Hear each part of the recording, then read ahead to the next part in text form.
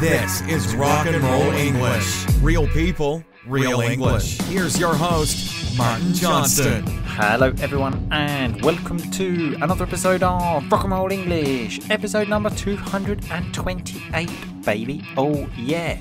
In today's episode I speak to Dan the Man about, well, it's quite difficult to say. It's a kind of special episode, okay? Because I found some old podcast recordings that Dan the Man and I made in 2016 that no one has ever listened to, except me. Not even Dan the Man had ever listened to these before this episode. They were made before Rock and Roll English was invented, and they never made it to the real podcast because I thought they were a bit shit, basically. But they are very funny to listen to now. So we listen and then we kind of comment on them. So I thought I would share this with you. You can listen to how I speak like a robot, for example, and you can listen to the problems that Dan the Man has caused me. All of the problems in the past, all of the problems now. You will have proof after this episode. Believe me, you can see how much he doesn't listen to me.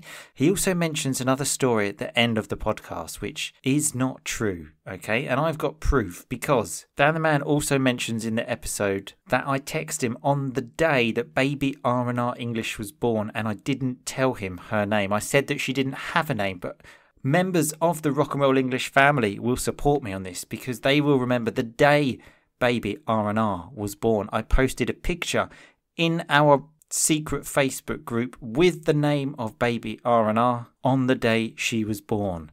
All I can say is Dan the Man has a memory of a goldfish. I've said it once and now I'm saying it again. In fact, I think there's a whole episode dedicated to that. You will see that Dan the Man hates listening to his voice because he listens to these old recordings like everyone does. So this episode is a bit difficult for Dan. Luckily, I've accepted that I've got a horrible voice. But anyway, that's enough about today's episode. Very quickly, remember, membership to the Rock and Roll English family is now open. Remember that you will get access to more than 600 episodes of Rock and Roll English, all with a transcript, and you will also be able to listen to the full recordings of these old podcasts that I found with Dan the Man. There are about 5 or 6 of them because I will be releasing them in the family. And there are also 1 million other benefits you get by becoming a member. For example, you can record a podcast with me. Yeah, not sure if that's such a benefit, but never mind. One last thing though, I promise you this is the last time membership will open before the price goes up again. I actually wanted to increase it this time because I've added lots more things now. I've added more personal feedback. Group members can get feedback, personal feedback on their writing and speaking. The only reason I haven't increased the price is because I didn't know how to do it with the technology stuff. And then I wrote an email to my technology guy and he said, I can do it for you next week, which is obviously too late. So make the most of this opportunity because I will be better prepared next time when membership opens, which will be probably 3 to 4 months. I normally leave it. So go to rockandrollenglish.com/family and find out more information about that. Here is the episode. I will speak to you again at the end. Happy listening. Dan the Man, how are you today? Always fantastic, Dan. Always fantastic, especially now talking to you. We haven't spoken in a long time. In fact, at the beginning of the conversation, Dan the Man said to me, have you got a name for your daughter yet? And I reminded him that she's 3 months old. Well, time flies, and I forgot that you actually did tell me. I just forgot. Okay, thanks, Dan. That's nice, isn't it? Yeah, exactly. Really nice. But well, no, what it was, I forgot. I just went to double check through our messages. I thought, oh yeah, maybe I did forget. Oh God, that's terrible. Let's cut this out. I'm not cutting that out, Dan. That's perfect. That's absolutely perfect. Oh no, because I feel bad now. This is Rock and Roll English all over, okay? Anyway, how do we usually start the show? With a review. Oh, yes. Do you think we have a review? I haven't got the faintest idea, so yes. Lovely rock and roll vocabulary there. I haven't got the faintest idea. I have no idea. Yes, we do. Okay. And I got some good advice recently about the names, because I obviously always make a bit of an idiot of myself when I pronounce the names. And the person whose name I read last week said, just say it with more confidence. So that's what I'm going to do. Okay. So this is from Laura Borisova. Boom. Okay. And it says, the best podcast for English learners, in my opinion. You can listen to it when you don't feel like studying. Martin and his friends are just having casual, funny conversations, but he also explains some words or phrases as they are speaking and then recaps at the end of the podcast. Thank you, Martin, and keep on rocking. Beautiful. Thank you very much for that, Laura. No mention of you, Dan, but the latest review, the review after this, does mention you, but I had to go in chronological order. Okay, so unfortunately, no mention. Is it favourable or not? I mean, it just says hi, Martin and Dan. Okay, so it's kind of neutral, I suppose. You can't quite shake me off, can you? A lovely term there, to shake someone off, to try and get rid of them. Yeah, I'm trying. But you're holding on. Anyway, so I'm not going to ask you what we're talking about, because I have told you, although you've probably forgotten. If you've forgotten the name of my daughter, I'd imagine you've forgotten what we're talking about. Well, it wasn't I forgot the name of your daughter. I just went to double check, and then I looked at the beginning messages, and you said, we don't have a name yet. And I thought, oh, you never told me. I mean, we've had a name since the day she was born, so I don't know how far back you went. I asked you the day after, and you went, yeah, we've got a couple of ideas.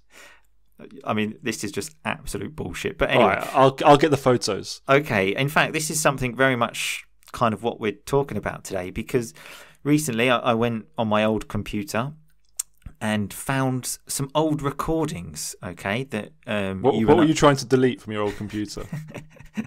Don't ask. Okay. I mean, now you're a father. Yeah, just get rid of all that old material. Actually, I was trying to find a photo to send to Boom Boom, actually. And I did find the photo. And then I found some old recordings that you and I made, Dan, okay? So I thought we could go back and see kind of like, how our lives have changed as well. Have a look at them, okay? Okay. So I'm just going to play some bits to you, okay? And then we'll have a discussion about them, okay? This first part, okay, this isn't the start of the conversation. This is the start of the actual call, okay? So, are you ready for this, Dan? And this is an insight for everyone, okay, to what I have to put up with, okay, and what I have had to put up with for the last 30 years. Okay, now I understand. Now I understand the real message of this episode. Okay, let's go. It's not what you think, but okay, let's go.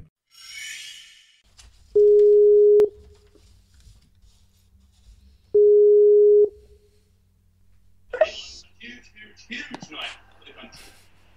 Certainly is, and full build up to that game is underway. Dan, do you want to turn that telly off? Mark Hughes and Craig. Get on with it. What do you think of playing out with your TV on full whack? Full whack, it's just fucking on, Johnston. I'm sorry, I didn't forget. I didn't do the sound check that I was supposed to do. We're in a professional game here, Gandalf. I ain't got time for this bullshit. In fact, why don't we leave the camera on? So I want to see if it makes any difference. Switch the camera on then. Give me a second. Fucking hell, Johnston. Right. Come on. You're very demanding now. You're a studio man. This must have been an early episode. This was actually before the podcast was even made. Because these were kind of the trial runs. Okay, I was obviously trying to be a cool kid, swearing all the time as well. What was I playing at? Exactly. So some lovely vocabulary. What was I playing at? What was I doing? Which I think is what I used in the call as well. I said, "What are you playing at with your TV on?" I mean, who does this? Let's just think about this for a minute. Someone calls you on Skype, you answer, and then you don't actually speak. You just let your telly answer for you. I think I was doing something else at the time. I think I was, you weren't the priority. Okay, that's very nice. Thanks. Is this what this episode is? Me listening back on awful things we've said or I've said. I mean, not just you. There's some things that I've said. Another nice term there was the TV on full whack. So that was how the call started, okay?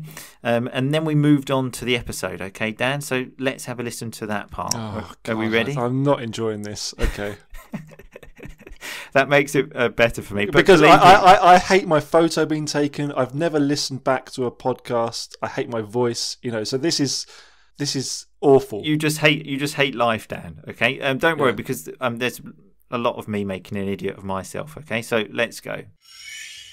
Hello, Daniel. Hello, how are you? Fantastic, as always. Welcome back on the show.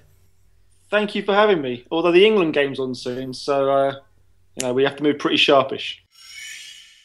A lovely term there, move sharpish, okay? We have to do this quickly. God. This is a problem for me, because I always look back on my life about, 2-3 years before, and I always think, God, I was such an arsehole. I was such an idiot. But then I always think, but I think I'm okay now. But I've got to the age now where I realise in 3 years' time, I'm going to despise who I am now. So, so a nice term there, to despise who I am, to hate who I am. I mean, don't be so harsh on yourself, Dan, okay? Just relax a bit. So don't be harsh on yourself. Don't beat yourself up is another nice term. Listen, if I think about myself like that, imagine what I think of you. Lovely. Although one thing I would just want to mention there, so this was actually during the European Championships in 2016, the Football European Championships.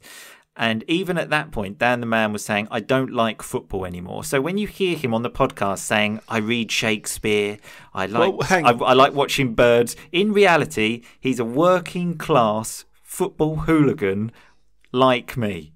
I don't like football, and I don't think I liked football then. I mean, this is what I mean. He said, I didn't like football then. You actually said in the recording, we need to do this sharpish because the football's on. Yeah, I think it was the Euros or something, wasn't it? That's literally what I just said. This is what I'm telling you, people. Yes, but I've always said I don't like football. And the caveat is I like international football. Right, okay. So the caveat, the warning. Exception. The exception, okay, yeah. Okay, well, we've got lots to cover here, Dan. So we continued. This episode was actually, in fact, about conditionals, okay? So let's hear this next part. I am going to bombard you with conditional questions. You okay with that? I am. How many? Depends. Do you know what a conditional question is? I've got no idea whatsoever. Has anything changed there, Dan? Do you know what a conditional is now? Well, I guess we'll find out on the test you're about to give me. So. I'm not going to give you a test. You're not going to give me a test? I'm not going to give you a test. In fact, I actually thought, I imagined that you do know what a conditional sentence is now because, at that point you didn't know a word of French, Dan. Now, I think you speak quite well, no? I don't know if I'd go that far, but... I mean, I would hope I would understand a conditional now, but I wouldn't put money on it. I'd put your money on it, but I'm not sure I'd put my money on it. That's good to know. Well, I thought that's something to celebrate. That at that point in your life you didn't speak any French. You've improved. That's a good point, Dan. I was genuinely certain there was a test coming. And in fact, actually, when you told me it was going to have something to do with conditionals, I actually thought, I'm going to practice for this motherfucker. Preparation, I like it. I actually think as well, my Italian maybe has got worse since that episode because that was in 2016. I already spoke Italian quite well. And the other day I went to buy some bread, right? Mm-hmm. And they've got all these crazy names for this bread. I don't think this is an Italian thing. I think it's just a thing of this bakery where I go. And one type of this bread is called a spiga. Okay, and I was waiting there. They were talking to someone else. I was kind of daydreaming a little bit, and then they said to me, what would you like? And then I said I would like a figa, which actually means vagina. Yeah. So I was just like, yeah, I would just like a vagina, really.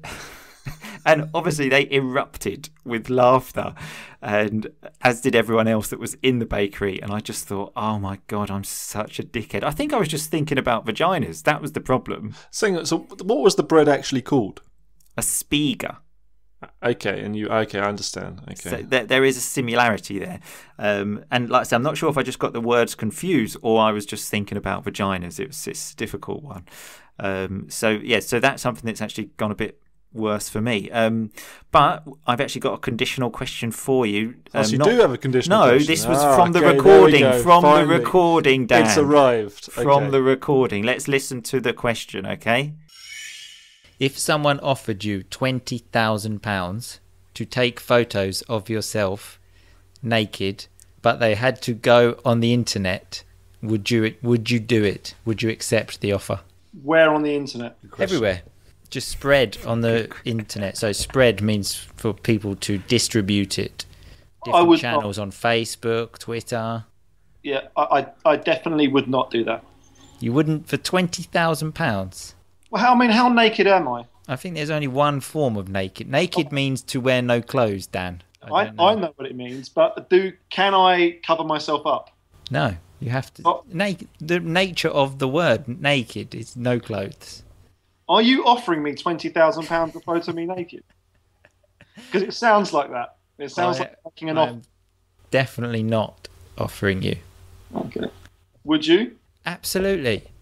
£20,000. But then I am much more muscular than you. So that is, you are blessed, aren't you? Would you really? Yeah, £20,000 just for a few stupid pictures with no clothes on. £10,000. I would do it for €10. There you go, people. And again, I don't think much has changed there. I'm still extremely muscly, and I don't know if I'd do it for €10 now, but maybe a little bit more. Yeah. Now you got a daughter, you have to.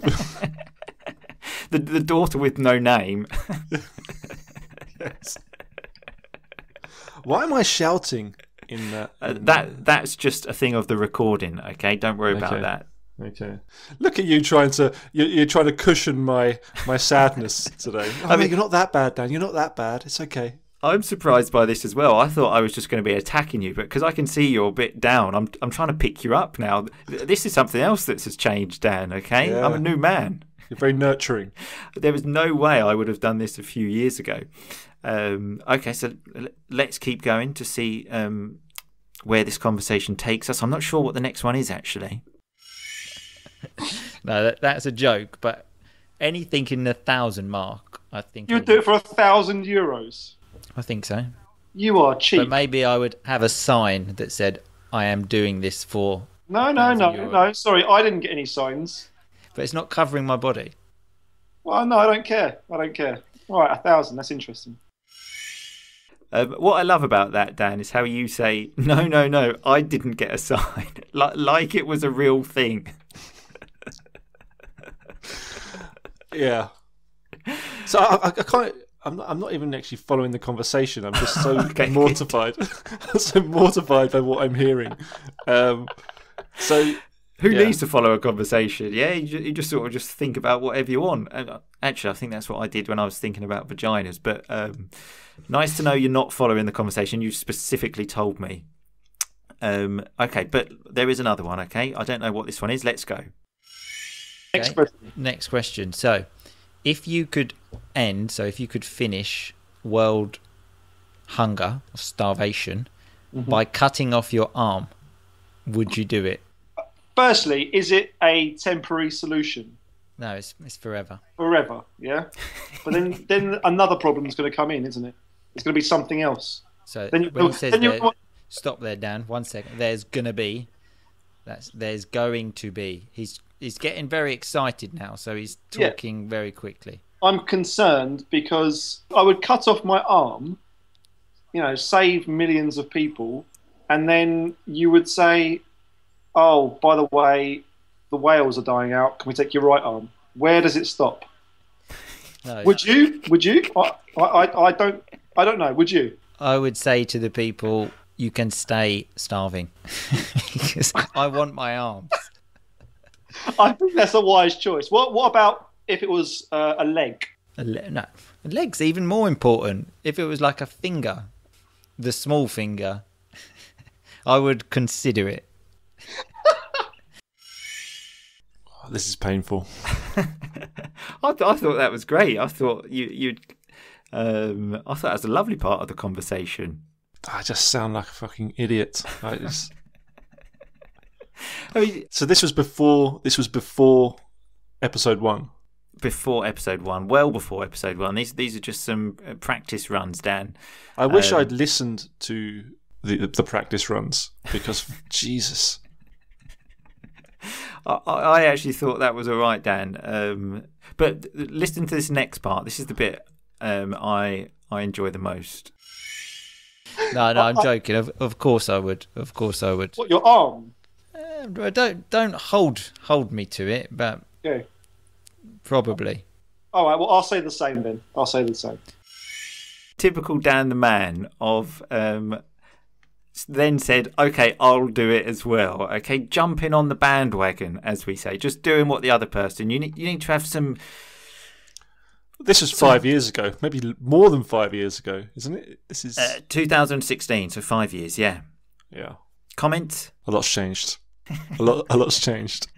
Yeah, you're no longer a sheep, Dan. Okay, because then it was just like, okay, I'll just do what he does. What he said is good. I think these episodes didn't get aired because they were terrible. So I'm glad that now they finally made it onto air, and I have to listen to it. Oh. Okay, there is another good part here. Okay, let's go.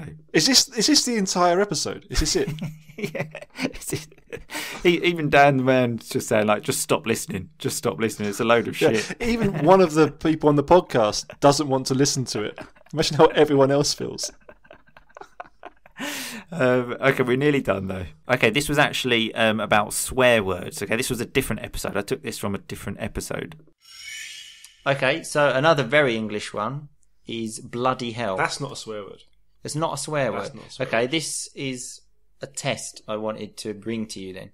So let's say you're at dinner with your new girlfriends. I know it's impossible to think that you will ever have a girlfriend, but let's just imagine this situation. Okay. Oh. Hey, he was wrong. Exactly. That's exactly what I wanted to bring up, actually.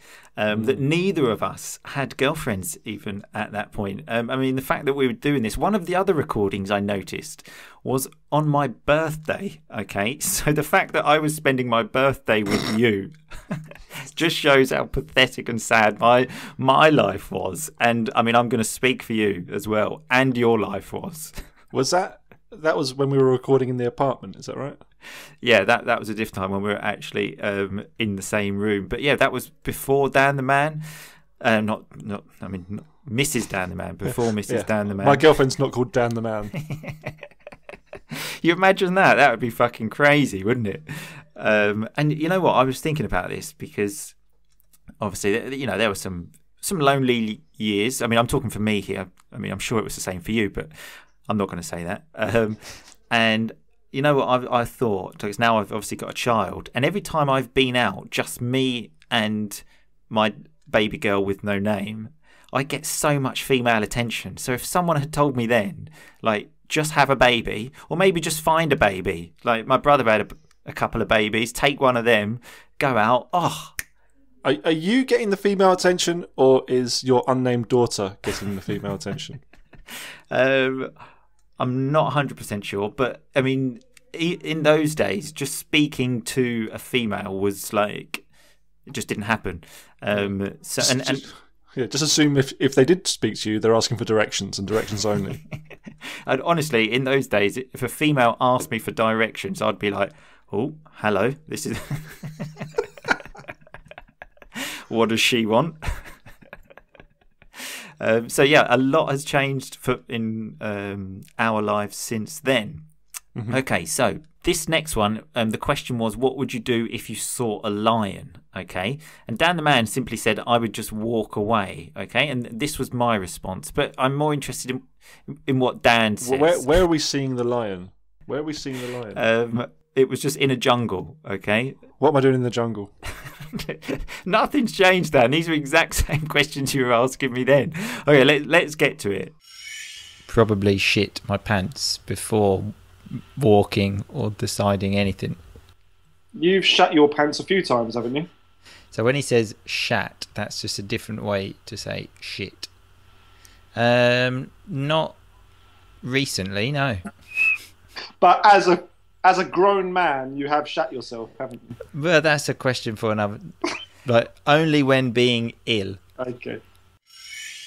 That's not true though, is it?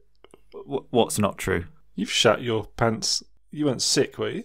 I mean, I didn't just shit myself. I was sick, okay? I was out. I was not feeling very well. Had a dodgy stomach. Listen, you've embarrassed me this episode, so I'm going to embarrass you, okay? You told me on your way home you couldn't wait to get to the toilet, so you took a shit in the streets. And your mum came out the next morning and went, some pig has taken a shit in the street. And that is such an exaggerated story. You told me this story. You took a shit in the middle of the road like a fucking fox. And your mum thought it was someone else. But that is just absolute nonsense. The actual story was when I had a dodgy stomach and did a fart, and then actually something else came out. Oh, that's another time you shit yourself. Okay. I'm just a serial shitter. Anyway, so thoughts, Dan, on this. How do you feel? Revolted. I just... Yeah. No, nothing good? Like, so you've got a girlfriend, you speak French, you know, you've come on a lot since then. So you've come on, you've really pushed on, developed. Sure. But it's just reinforced the idea that in 5 years' time, I'll hate myself now. So thank you for this. I can't believe I'm actually trying to like cheer you up here. So to cheer you up to try. No, and it's not that. It's not that. It's just God. You know when you listen to old recordings of yourself. This was always the problem with this podcast, and I knew it from day one. Thinking, oh, do I really want to keep this on the record? Just think about when my unnamed daughter listens to a few of these episodes, especially what you were just talking about. yeah. There's no amount of deleting information on your old computer can get rid of this now. Exactly. And I think that's a very good place to end. So thanks a lot for your time, as always, Dan. No worries. See you later. See you later. Bye-bye.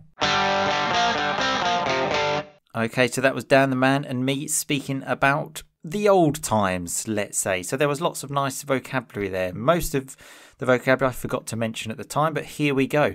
At the beginning, I said to Dan, that's rock and roll English all over. When he said, cut this bit out. Those stupid, embarrassing moments, that is rock and roll English perfectly. So there's a nice term to say. That describes it perfectly. It's rock and roll English all over. Dan the Man said he hadn't got a faintest idea about whether we had a review. Lovely term to say, I've got no idea.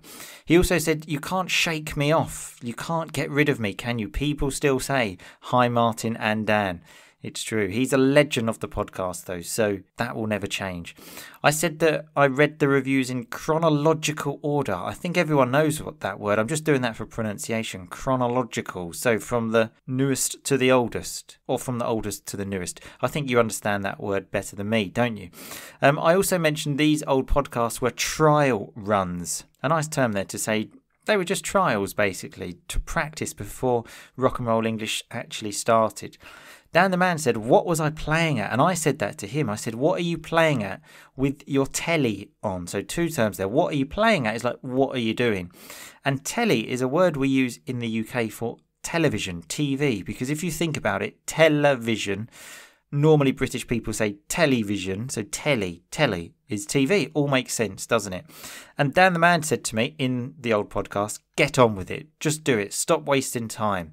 And remember, his TV was on full whack. So if it's on full whack, it's right to the top, the volume at its maximum. I said to Dan, don't be so harsh on yourself. Don't beat yourself up. Two nice terms to say, don't criticise yourself so much, which I think is true. Dan the Man criticised himself a lot in that podcast. I think unnecessarily. I think his performance, even in the old podcast, was fantastic. What do you think? Let me know. He also mentioned the caveat about him liking football. So the caveat is like the warning. He described it as the exception. So yes, I suppose warning is a better definition, but never mind. I then said that Dan jumps on the bandwagon. So when he said, okay, I just think the same as you. If you jump on the bandwagon, you just kind of do what everyone else is doing to be part of the crowd. I also said to Dan, you've come on a lot since then, which is a lovely term to say you have improved a lot. You can say my English has come on a lot since I started listening to RnR English. I also said this recording was well before episode 1, so much before. Just a nice term to think about there. It was well before. And last but not least, I said that I was trying to cheer Dan the man up, which is a strange thing, to try and make him feel happy. I didn't think I would ever do that, but that's what we came to on the podcast. I did almost feel bad about this afterwards, and I said to Dan the man after we finished recording, I texted him saying, I hope you're okay.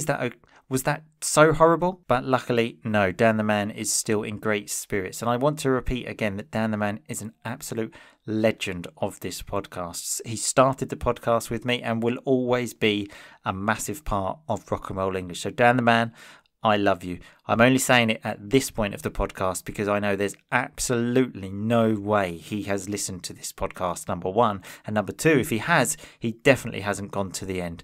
Anyway, remember that the membership to the RnR English family is now open. RnREnglish.com/family. Any questions, send me an email.